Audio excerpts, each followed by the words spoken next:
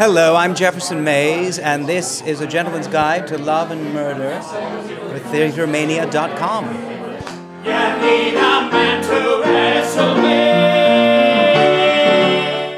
It's all about a young man in Edwardian England who was raised in genteel poverty by his single mother, and she passes away, and he finds out that she and he were the heirs to a vast fortune, an earldom, in fact. The only problem is there are 8 people in the line of succession before him.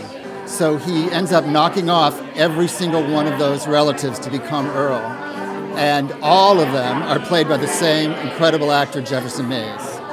Lord Adelbert Dysquith, Lady Salome Dysquith, Lady Hyacinth Dysquith, Henry Dysquith, Asquith Dysquith Jr., Asquith Dysquith Sr., Lord Bartholomew Dysquith, and how many is that? 6, 7, that's 8, and I'm missing one Dysquith. Oh, Lord Ezekiel Dysquith, the vicar. One in the parlor, one in the bed, and nothing between them but me and a woman to be noble and pious.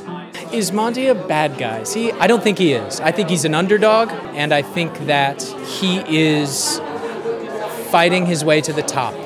You kind of want him to kill these people, partly because they're despicable and just, in the way that certain relatives can be.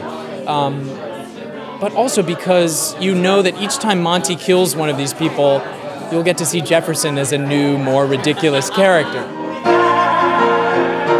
Women are too complex, women too often vex, and men are a simpler sex is better with a man. You know, the clothes and the manners and how everything is underneath a layer of poise and perfection. Everything's underneath. So it's like a 7-layer dip, where on the top it's pearls and lace, and underneath it's murder and intrigue and sex. So that's what's exciting about it. It was a joyful, playful, frolicsome time, I think, and I would love to have lived back then.